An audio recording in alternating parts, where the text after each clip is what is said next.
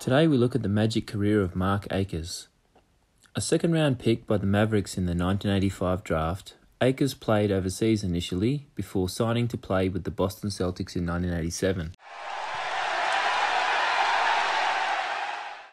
After two uneventful seasons, the Magic selected Akers in the expansion draft, and his planned role was to back up Dave Corzine at centre. In the Magic's first season, most players had to deal with constantly changing rotations and a battle for minutes. But for Akers, once Corzine went down injured in the third game of the season, he was thrust into the starting position and all the minutes he could handle.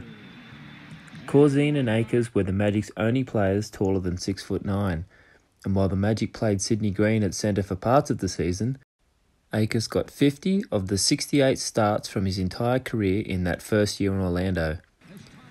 Akers was thought to be limited offensively, airballing a potential game-winning 8-footer during the season against the Bucks, but he was a dependable rebounder and a hard-nosed defender who kept opposing centers honest.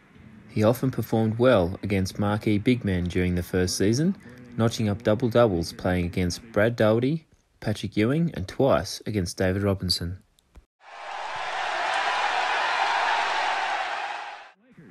At the end of the season, the Magic identified centre as a key need, signing free agent Greg Kite, trading Sidney Green for a draft pick and journeyman Mark McNamara, and picked up an undersized Howard Wright off waivers.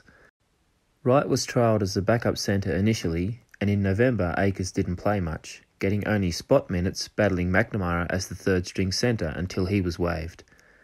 Akers played hard when he got his opportunities, and in early December he got into a scuffle with Derek Coleman and the Nets bench fighting for a loose ball. Coincidence or not, after that game Akers was promoted to the backup centre position, and a few days later Wright was waived, clearing the way for him to get consistent minutes for the rest of the season. Akers was dependable.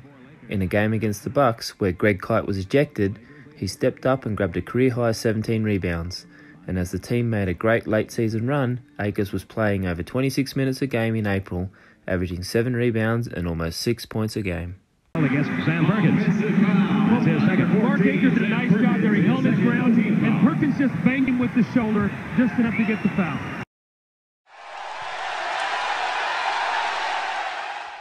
Akers' strong finish to the season saw him brought back for a third year by the Magic, but they used the pick that they acquired in the Sidney Green trade to draft centre Stanley Roberts, and they played rookie Brian Williams up front at times as well. With the Magic finally having some depth at the centre position, Akers' minutes became inconsistent. He started the season playing with his jaw partially wired shut after breaking it during the summer, but scored 12 points on opening night to help the Magic win whilst battling Patrick Ewing. There were some bright spots in Akers' final season with the Magic, including double-doubles against Sacramento and Cleveland, but a groin injury in January didn't help him in his fight to stay on the court. With the team limping to the finish line with just 20 wins, Akers was given big minutes in the final 3 games of the season, 2 of which he started, to gauge his capabilities as he headed into free agency. At the end of the season, Akers wasn't sure if he would stick around in the NBA or head back to Europe. Ultimately, he left the Magic, playing only 18 more games in his NBA career for the Rockets and Bullets before finishing his career in Portugal. In Akers' 216-game Magic career, he put up averages of 4 points and just under 5 rebounds a game. I hope you enjoyed this look at the Magic career of Mark Akers. Don't forget to like and subscribe, and check back soon for our next episode, a look at the Magic career of Terry Catledge.